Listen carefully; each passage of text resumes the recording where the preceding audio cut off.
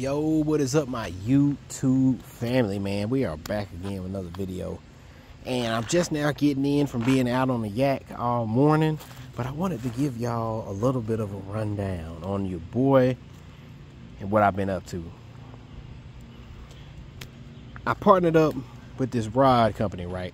Not just your average rod company, man. I'm telling you, these rods are primo carbon fiber. Woo! Just sexiness. What we have here is the Handing Fishing M1 7.3 medium heavy. This rod right here, this is what I'll be throwing all of my heavier swim jigs, all of my heavy swim baits, all of my draws, my 6 cents glide baits, some of my frogs, a lot of baits with a lot of heavy line. Right here we have 30-pound braid on here. This rod right here is perfect for when I'm out there slaying frogfish, like the clip that's popping up right now. This is the rod I will be using. Like I said, it got that M1. Look at that. Look at that butt design. Look at that. Ooh, look at the taper. Look at the weave on that carbon fiber. And yes, it does match all the way around. Now, slide down. We're still sliding.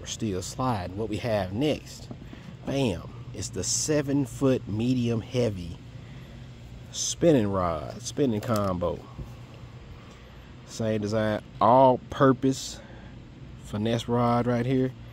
Like I said, a lot of my Ned rigs, my drop shots, my little small tiny swim baits, my even weightless wacky rigs I will be throwing with this rod right here.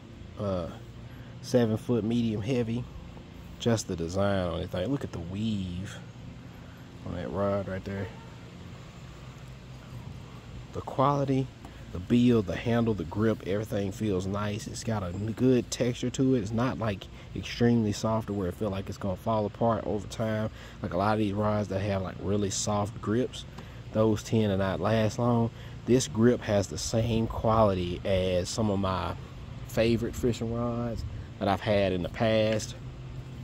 Like I said, my overall favorite spinning rod was the B-Lat rod, and that's only because that grip, like you see right here, was up front over the reel.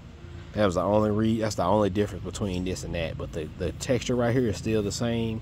I like that it doesn't have that texture right here, because sometimes, you know, we just sit our rods down and they hit the ground, they lay in the, you know, this bottom part hits the ground, which I like. This, you know, you can wipe that off, call it a day. But that's my 7-foot spinning.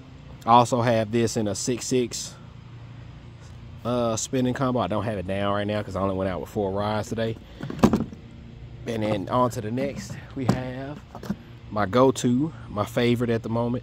This is my favorite. It's just so light. It's just like I'm not even holding anything. It's got the most abuse too, because I use it like pretty much every single day. It's the 6.6 medium heavy compared with the Shimano Metanium DC 2024 version.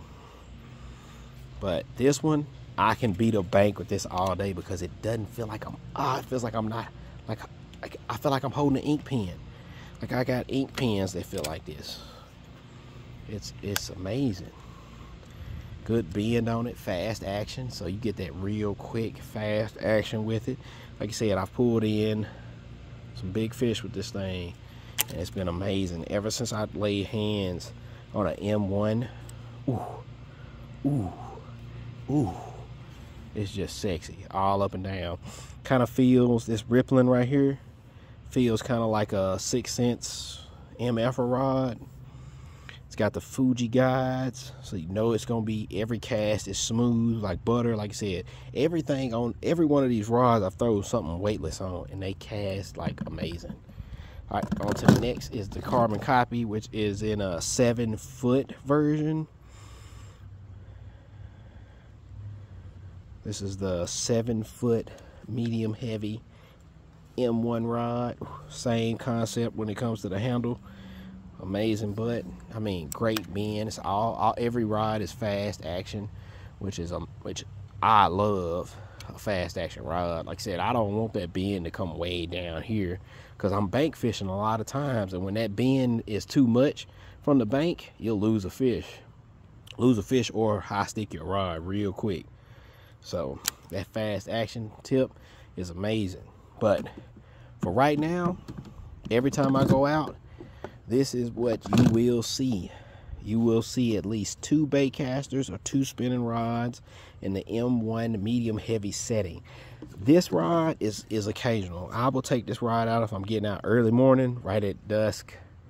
Well, not dusk, dawn, right at dawn, or at dusk when I do get out and try to throw top water.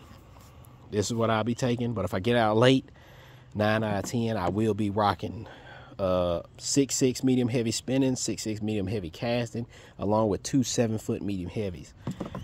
But that's the lineup right now. So if you're looking to step into the M1 category and you want to get a rod, best believe these are one of the cheapest and best options on the market. If you're looking to get any one of these, you're looking at about $70 for $70. I think that is a good stretch. Yeah, it's about $70. Sometimes we have sales. Like I said, if you use my discount code, which is in the description below, it's gonna get you 5% off on Amazon. Here in the US, in the States, you are getting this rod right here. I'm telling you, if it's for the first time in my fishing life since COVID, and I've been going hard with fishing, I can thoroughly say I am overly pleased with each and every action, each and every time I go out when I know I got this M1 rod, man. Even looking down at it, man, the design is amazing. Black has always been my favorite color. Green has always been my second favorite color. And we got that here, baby.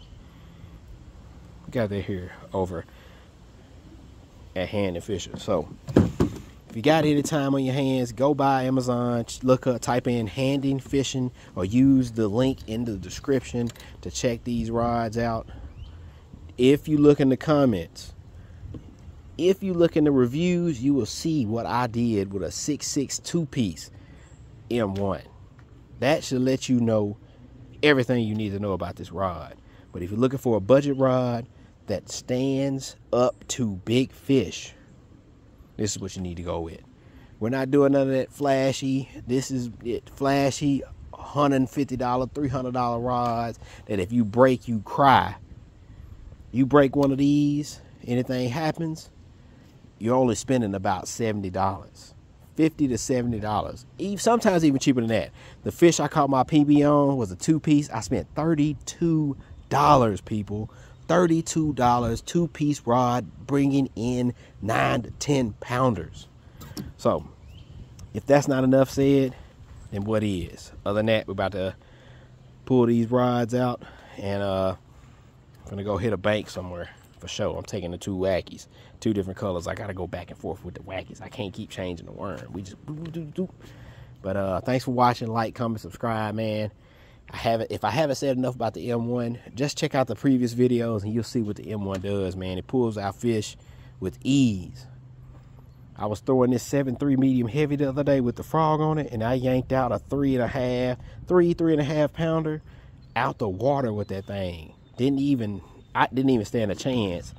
I reeled, poked myself. I reeled twice, pulled up, grabbed the rod, and that fish was in my hand. So best believe it can get it done. Peace.